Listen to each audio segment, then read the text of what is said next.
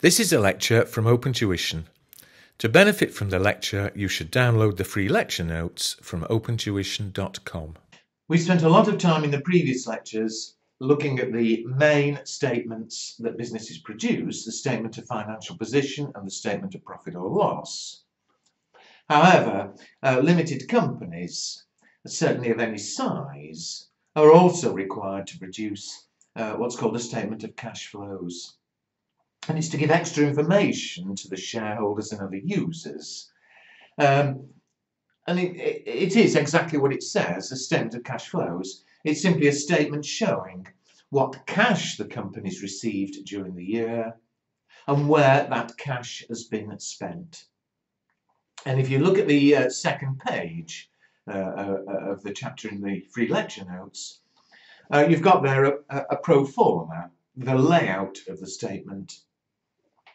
And let me just talk quickly down it. As always, you won't be asked ever to produce a full statement. It'll be extracts from it. But the only way we can really understand it and cover everything is to look at the whole thing. So we'll have a quick look at the pro forma, and then I'll actually work through a full example with all the little bits that individually you could be asked.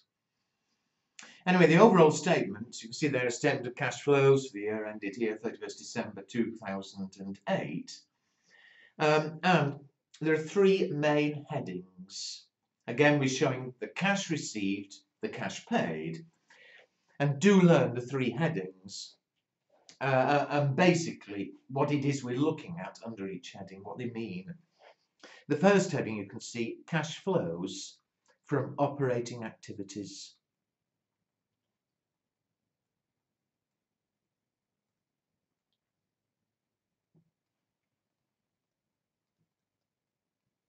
Now, I'm not worried about all the items under that heading. We'll deal with them as I go through a full example.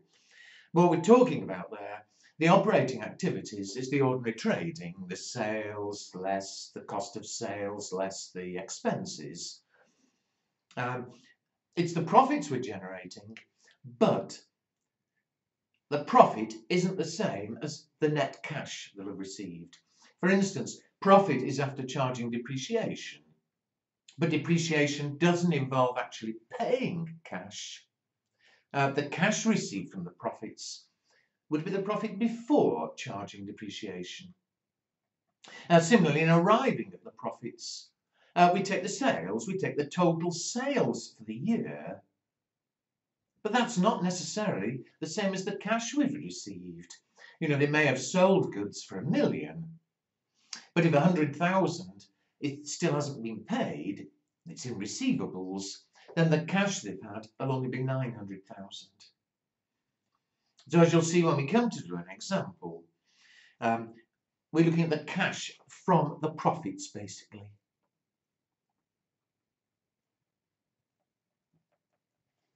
We'll take the profit figure, but we'll make various adjustments in order to see what the net cash they received was.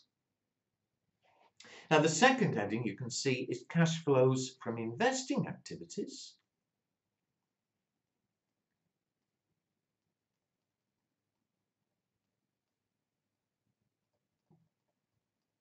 And what we mean there, essentially, again, we'll look at the detail when we come to it, but essentially, we're looking at the cash flows from buying and selling non-current assets. If we buy non-current assets, we're investing, but there's a cash payment, a cash outflow. Similarly, if we sell any non-current assets, we're receiving cash. It's a cash inflow. So it's basically the cash for buying and selling non-current assets.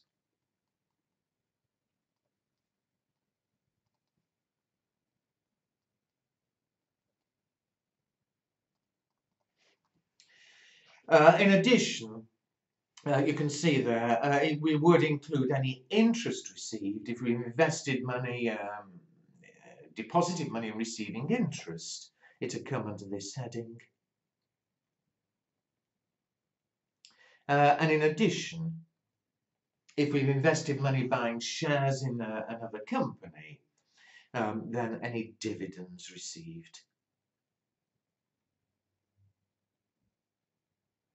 So that's essentially what we're talking about by investing activities.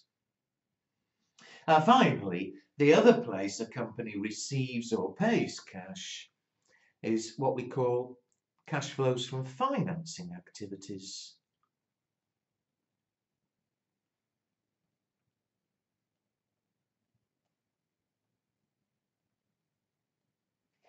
And what we mean there, a company will receive cash if they issue shares or if they borrow money.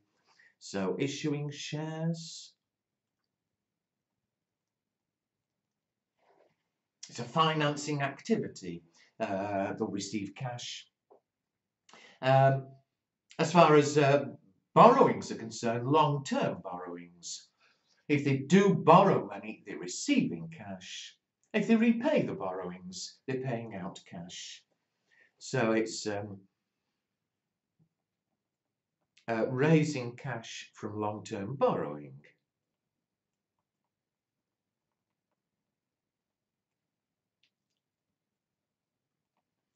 And paying cash because you're repaying long-term borrowing.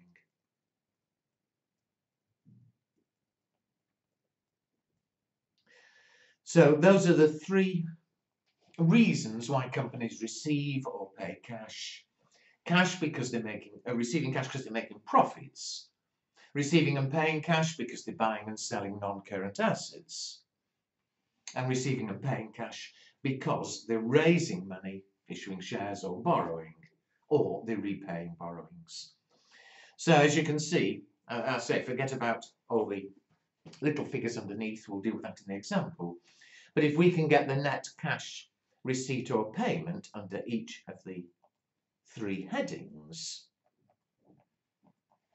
then the total, you can see at the end, will give us the net increase or decrease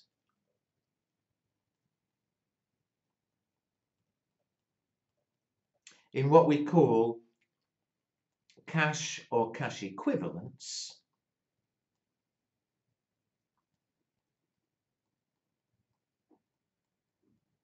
Now, as far as you're concerned, it is basically the increase, decrease in cash. Their bank balance, has it gone up, has it gone down? Cash equivalents, we're not really worried about for the exam, but it means short-term investments. A company may have 50,000 in the bank, but rather than leave it all in the bank, they may use a bit of it to buy some shares in other companies just for the short term. We call those cash equivalents. For the exam, that's not really too relevant. We get the increase or decrease in cash over the year, and that should explain the change in the bank balances over the year. So you've got your cash brought forward at the start of the year.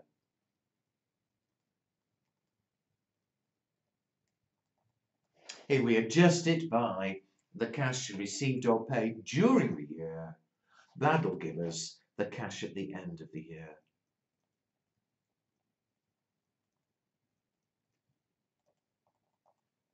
So that's basically what we're doing.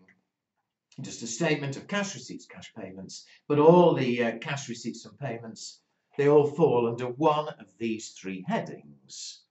Operating activities, the cash generated from their ordinary trading.